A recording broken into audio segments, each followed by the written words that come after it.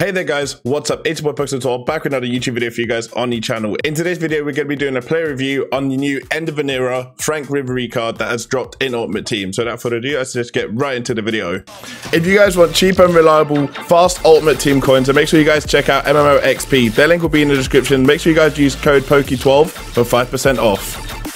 Right then guys, welcome back to the video. As you guys can see, this is the team that I'm rocking right now. Normally I'd have Alaba there, but I'm trying out this PK card. If you guys want me to do a player review on him as well, let me know and I'll get that done. But first and foremost, Franck Ribery, 2 games, 10 goals. This was all done in Rivals as well, so no squad battles, nothing. This card is liquid football. And when I say liquid football, I mean he feels like a gem on the ball. He is so quick at doing skill moves, it's ridiculous. Obviously it helps that he's got 5-star skills. The weak foot is non-existent. He shoots as well on his left as he does on his right. He's an incredible card. High medium work rates I quite like on this because also he will track back to over the halfway line in defensive situations, which is really good. Obviously left wing, left mid. The thing is, I do feel like he has been a bit disrespected because he had a 90 rated Rule Breakers card, which is a very good card. But compared to this, the Rule Breakers isn't as good.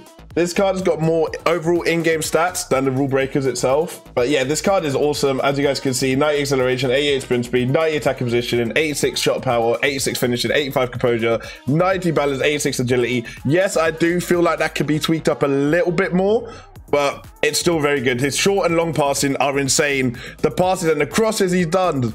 I also played a game with him in friendlies. I know it won't count, against my mate Ben last night, and he whipped in a cross that I've never seen before. Led to me finishing absolutely beautifully with Chiesa. But yeah, this card is awesome. Player traits, injury prone, player, outside foot shot, and technical dribbler. I know the outside foot shot and the finesse shots have been nerfed a little bit, but they're still easily hittable with this card. Like, this card is broken. As you guys will see a couple clips on screen for you guys right now that I've recorded after I played some of the games, because you guys know I play on PC. So obviously I can just go back to the highlights and just literally record them without having to use an Elgato and whatnot. But yeah, this card is awesome, man. If I was to tell you like an SBC to do, it'd definitely be this Franck Ribery card. I can't say anything less than for you guys to actually do him, because he is incredible. I mean, yes, he is what? Let me quickly check on Footbin right now for the current price of his SBC.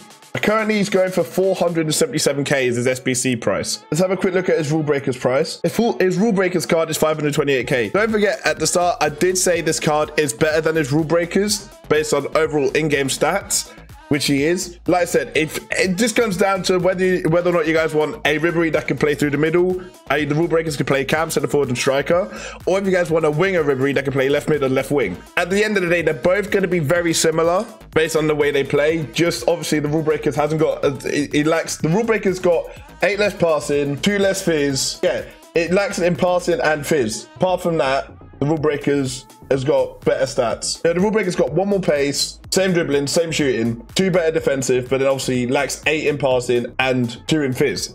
So yeah, this card is overall better, and he is around 80k cheaper, roughly between 50 to 80k cheaper, depending on if you guys could do the SBC with fodder. I'll definitely tell you guys to complete this card. It's definitely getting a top for me. Well done, EA, on releasing this card. Yes, you guys should have maybe made him 93 rated, maybe put an 89 or a 90 rated SBC in him to make him a little bit more pricey, so he's actually worth the coins.